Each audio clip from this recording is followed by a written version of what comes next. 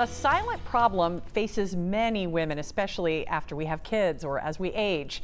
30% of women have issues with a leaky bladder, and here to discuss this with us is Dr. Lauren Streicher. She's a professor of obstetrics and gynecology at Northwestern University and the medical director of the Northwestern Medicine Center for Sexual Medicine and Menopause. You may have even seen her on with Steve Harvey. Dr. Streicher, good to see you. Yeah, thank you for having me. Thanks for coming in today. So how many women does this affect? It affects a lot of women. We are talking over 30% of women experience inadvertent leakage of urine at some point in their life. And this is young women. You know, everyone thinks this is an old person problem. Right. These are women in their 30s and 40s.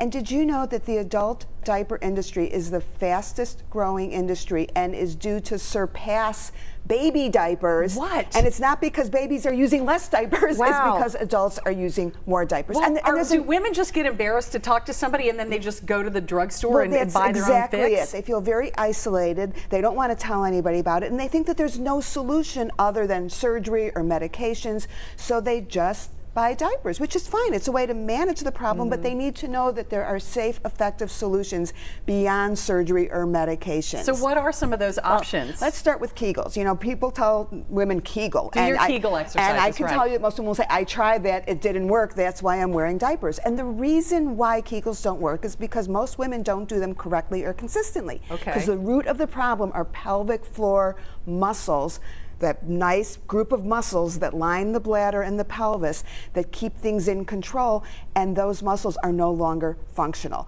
So the idea is to make them stronger. Now, the #1 go-to is pelvic floor physical therapy, which is something a lot of women have not heard about. Okay. Everyone knows what a physical therapist is. It's a real thing. Okay, what is it? How does it work? A muscle's a muscle, right? So whether you're talking an arm muscle or a leg muscle, well, a pelvic floor physical therapist has specialized training in rehabilitating those pelvic floor muscles. So not only do they get stronger, but they contract when they're supposed to and relax when they're not supposed to. So those women that they get that key in the door and they've got that gotta go, I'm not gonna make it feeling, helps that as well.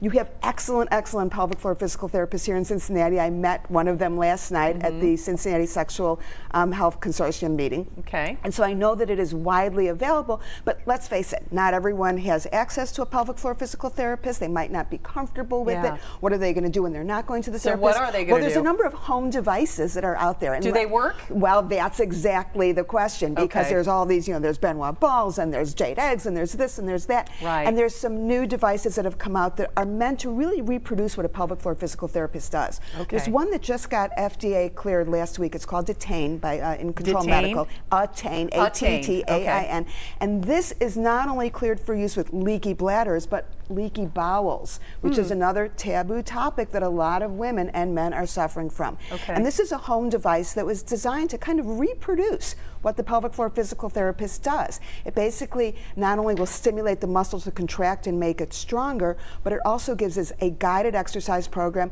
and most important, biofeedback. So unlike those Kegel muscles that you're not doing right, you're going to know if you're doing this right. Do you have to have a prescription to get that? You can just go buy it? This is over the counter. You go to incontrolmedical.com. I think of it as a trip to the gym for your pelvic floor.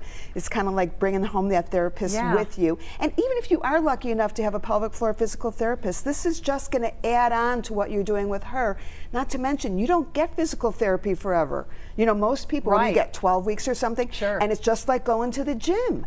You gotta maintain it. But the point is, yeah, I get the diaper thing, but let's stop normalizing diapers for adults and really think in terms of improving the situation, making it better. And we're almost out of time, Dr. Streicher, but I think it's a really good opportunity to stress how important it is that you see a healthcare provider that you're comfortable talking to, don't you? Absolutely. And if your doctor doesn't bring it up, then you need to bring it up, because they might not know this is a problem. And it is, as you said, people are so silent about it. They feel so isolated. I can guarantee you, if you are having problems losing urine when you cough, laugh, sneeze, when you put that key in the door, you are so not alone, which is why diaper sales are like, in Japan, they've actually overtaken baby diapers. Attain was the name of that device if you want to talk with your doctor. Dr. Lauren Streicher, thank you so much. Enjoy Cincinnati.